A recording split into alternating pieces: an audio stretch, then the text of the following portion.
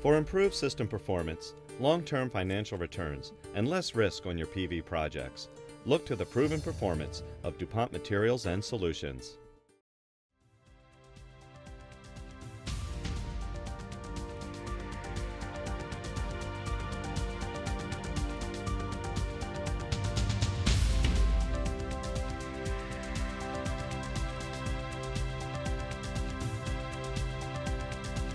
Hello and welcome to this week's PV Newscast. Coming up this week, China dominates top 10 global solar manufacturers. Italy is set to reduce its PV budget to 500 million euros, and the UK government loses its final appeal. First this week, Photon International has announced the results of its annual market survey, revealing that 6 out of the top 10 global solar manufacturers are Chinese. Suntech Power won first place, and although Western companies like First Solar and SunPower will probably remain at the top, they're likely to fall down the charts in the near future and will likely end up producing the majority of their cells in Asia.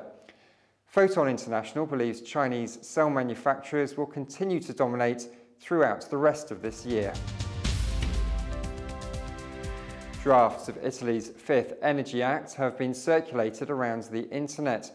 The industry is bracing itself because rumours claim the solar budget will be cut to 500 million euros with an installation cap of 400 megawatts. The leaked reports also claim the Ministry of Energy and Economy has limited spending to 10 million euros for building integrated building projects, 10 million for concentrated photovoltaics and 80 million for photovoltaic plants. While other countries may have conceded to the demands of their governments, the UK solar industry has received a thumbs up from the country's Supreme Court, which has rejected the government's appeal over cuts to the domestic feed-in tariff.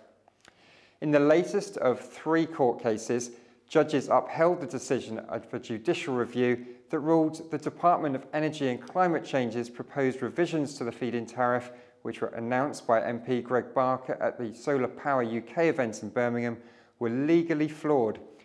The Supreme Court's decision is final, and the government has confirmed it will not be taking the appeal further. The court's verdict marks the end of a 4-month period of uncertainty for the UK's solar market. During this time, installers of solar PV in the UK were unable to tell customers what feed-in tariff rate they would receive for their installation. The ruling means that all systems installed between December the 12th, 2011 and March the 3rd, 2012 will receive the original higher feed-in tariff rates for 25 years.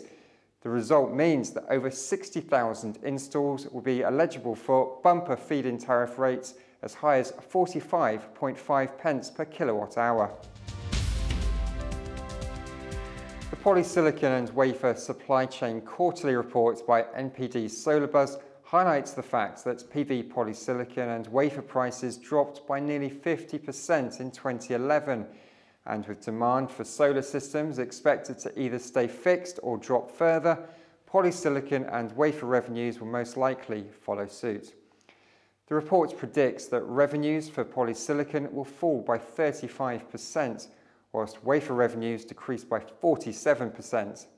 This is most likely as a result of a surplus of polysilicon and wafer production, which has brought down quite a few manufacturers of late.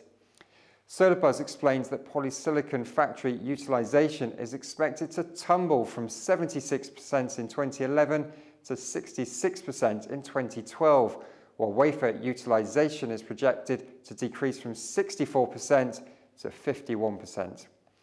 Solarbuzz advised that in order for manufacturers to try and stay ahead, they must follow the example of China and consider cast mono if they plan to remain competitive.